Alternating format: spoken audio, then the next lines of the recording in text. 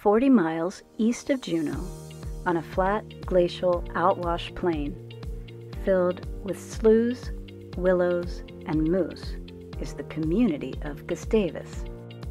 The frontier spirit lives on in this little hamlet of several hundred year-round residents that serves as the doorstep to Glacier Bay National Park and its collection of tidewater glaciers. Whether you're a fisher person, photographer, birder, kayaker, or wildlife enthusiast, adventure is just a hiking trail, boat ride, or kayak paddle away. With Glacier Bay to the west and Icy Strait to the south, Gustavus sits at the crossroads of some of the wildest remaining country on Earth.